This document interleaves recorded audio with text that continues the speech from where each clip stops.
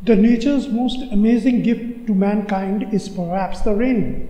It looks so beautiful that from ancient times a type of myth has developed regarding rainbow.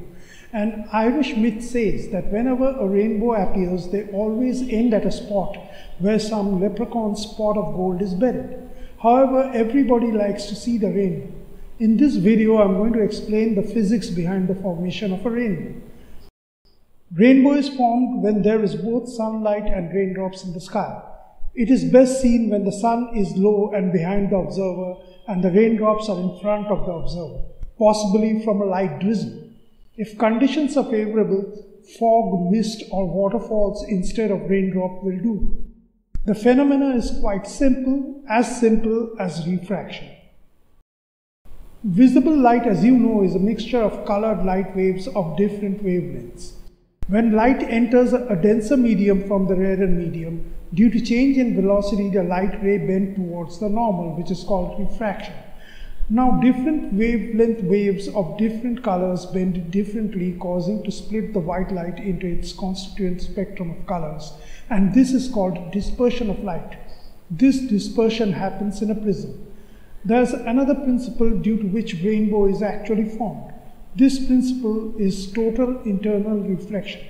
When a light ray comes from denser to rarer medium, the light ray bends away from the normal. This is the angle of incidence. There is a critical angle when the refracted ray no longer goes through to the rarer medium, but the refracted ray passes on to the interface of the two mediums like this. When the incident angle exceeds the critical angle, reflection happens, and this is called total internal reflection.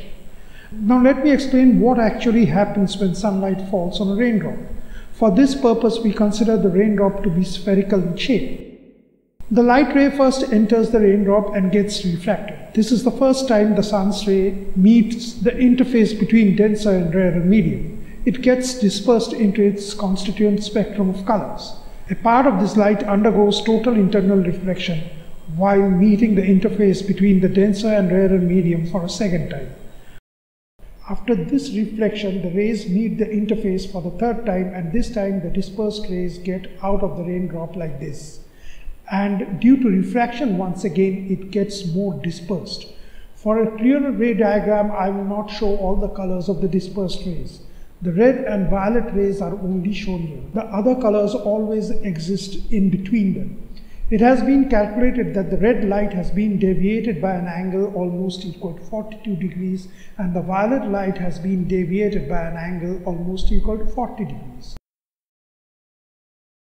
When we think of a two-dimensional platform, this 42 and 40 degrees angle emerging from the raindrop can only be limited to two directions, one above and one below the incident sun's ray.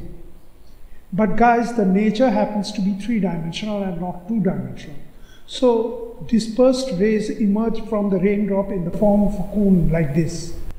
Red light is in the outermost part of the cone and violet occupies the inner part, and the rest of the colors remain in between. Inside the violet ring, the sun's ray is reflected out, imparting a bright white tint in the center of the cone. Also, no ray is emerged outside this cone, and absence of color means black, so there is a darkish color outside the cone. Now these colors that are emerging from the raindrop should reach our eyes for proper perception of the colors by our brain. Suppose a person is standing over here with the sun behind him. Now there are millions of raindrops in the atmosphere in front of him, but I'll consider only 3 raindrops at 3 different heights. Watch the topmost raindrop. The cone of colors emerging from the raindrop does not reach the eyes of the person. In fact, the darkish color outside the cone reaches the observer's eye. Now look at the raindrop in the middle. The color cone emerging from the raindrop has the colors positioned at 40 to 42 degrees angle with the horizontal, as has been already described. Now, if the raindrop is connected with the observer by a straight line and makes an angle of 40 to 42 degrees with the horizontal, the observer can see the colors of the rainbow. So the raindrops at a particular height delivering rays at a stipulated angle to the observer is only capable of sending the colors to the observer. Now let us consider the raindrop which is at the bottom. See that in this case the bright middle part of the cone is reaching the eyes of the observer. Now let us watch a photograph of the rainbow. You can understand why the raindrops below the rainbow appears bright and the raindrops above the rainbow appears dark. Now one thing is for sure, the raindrops that are sending colors to a particular observer are not the same for another observer. Different observers can see the rainbow from different raindrops. A raindrop that is sending color to a particular person will not possibly send color to another person standing at a different position. So the rainbow is not stationary. It moves with change of your position and one cannot reach the end of a rainbow to achieve the goal pot. But the rainbow is not a straight line. It is semicircular, bow-shaped. The reason behind this is simple. The ray from the raindrop which will impart color to the observer should fall at an angle 40 to 42 degrees. Since the atmosphere is three-dimensional, the raindrops that can make this particular angle will come from a circle in the sky to form the shape of a cone, with the observer as the vertex of the cone. The half of this circle will be under the horizon. This explains the semicircular bow shape of a rainbow. Of course, if you are lucky enough to see a rainbow while traveling in an airplane, the horizon does not act as an obstacle at this high altitude, and you can observe the circular rainbow. Now, if you watch the rainbow more closely, you can see the red color at the top and the violet color at the bottom.